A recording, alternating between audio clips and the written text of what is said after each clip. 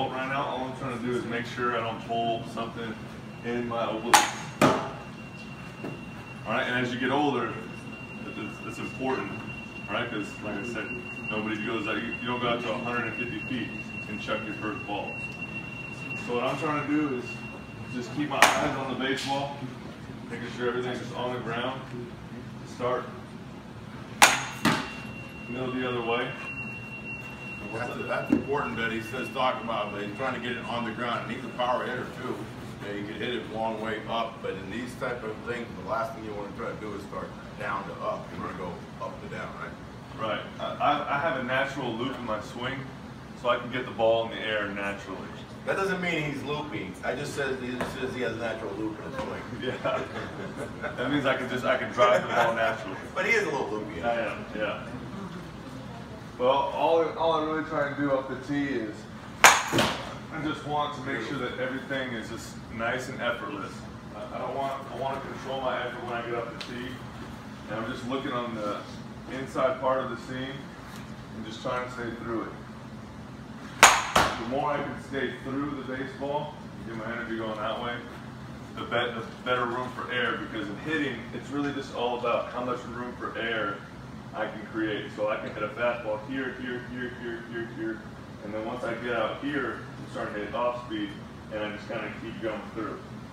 You've probably seen video of me where I'm pretty much out front of my foot, and I'm able to just keep staying through a pitch. So extension for me and be able to create room for plate coverage for him is just really, really impressive. What are you looking at when tee batting for the little guys, as far as instead of just getting, you know, like just swinging at the ball? Is there a particular spot that you're really trying to hit? Yeah, so I like to put a four, like you're doing right now. I like to put it on a four seam, because this is important. That's what I'm going to see a lot. I think a lot of times young kids, they just come up and they kind of put the ball up like that. Since I can remember, I mean, since I was probably 12 years old, I've taken the ball and put it on there like that, because that's what I'm going to see at the dish. So my eyes need to get used to seeing this and where I'm picking up my spot. So I pick out my spot and I set it right here on this inside seam.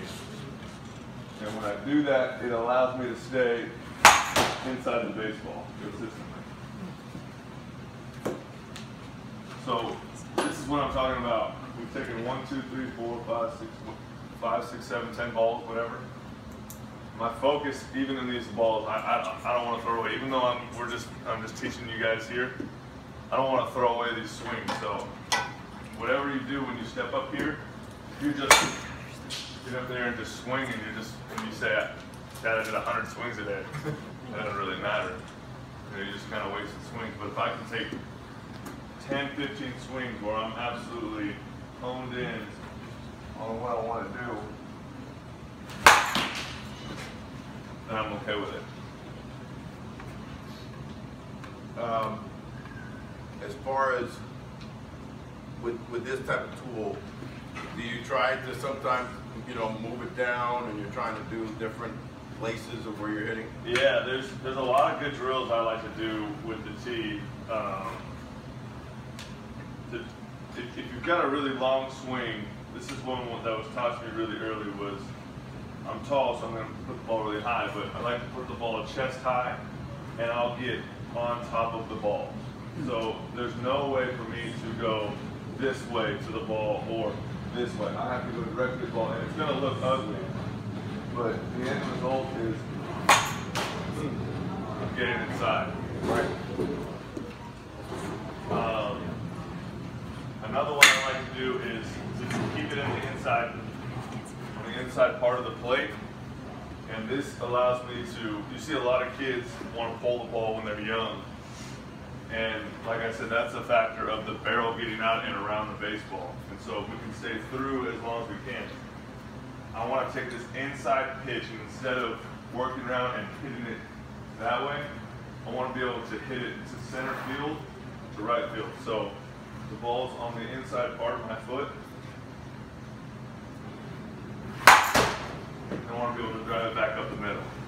That's going to allow me to, this is what Miguel Cabrera does better than anybody. That's why he's one of the best in the game, is he can actually take this pitch right here, a 95-mile-an-hour fastball, and hit it out to center. And when he does that, then the pitcher really doesn't know what to do, because if you do it here, he's just going to hit it out to right. If you throw him a slider, he's just going to hit it out to left. If you throw him a curveball, he's going to do the same thing. If you come into him, he's going to hit it out to center. So if you don't, my goal growing up was I didn't want to be a one-dimensional hitter. I didn't want to be able to just pull the ball. And that's what has allowed me to have success in the big leagues, is I can hit the ball all over the yard. With this training compared to some of the other stuff that you do and team training where you need to do drills a little quicker and next station, you kind of very methodical about this here. So I mean, maybe it's important for them to understand that, you know, it's important to kind of, like you said, practice perfectly or properly instead of trying to get out there and make all these crazy swings. There's a lot of thought process just to what he's doing here. And what's the constant thing here that you see? How many people are out there? Just, I used to take this and go to a park and with a bag of balls when I was a teenager and just hit off a fence. So you got a lot of work in, you know, by yourself, or definitely if you have a partner, you can do it a lot swifter. But this is the beauty of the game of baseball, that you can actually, there are certain aspects of it that you can practice by yourself. That was the beauty for me when I was young, is my dad told me I could be as good as I wanted to be. So he never forced me to be anything that I didn't want to be. And I took it upon myself to 1 year work at baseball. I wanted to do something with baseball 363 days a year. I took Christmas and Easter off. And sometimes he was out there with me, helped me. A lot of the times he was out there. But if you're going to work out for baseball 363 days a year, there's a lot of days where it was just me.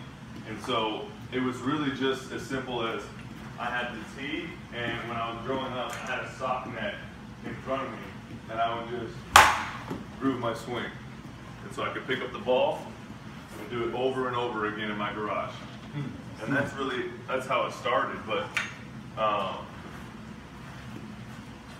everything that I did at a young age, my dad implemented in me was, there's no need to rush through things. If you're going to do it, you know, I was raised in a Christian family that was do it all for the glory of God.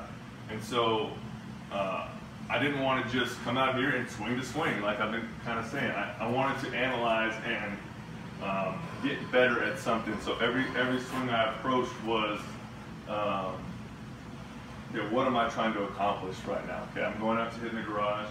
Okay, I'm going to work on this drill right here instead of just, all right, rushing through. So I take my time and I get my setup. We'll put my foot down and make sure it's almost like I'm in the box.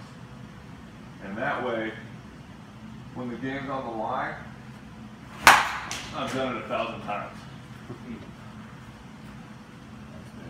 You guys have any questions? Want to try to cycle through some of these guys, some of the Pistons? Want to hit? Yeah. Maybe 4 or 5 swings each, and see what O has to say.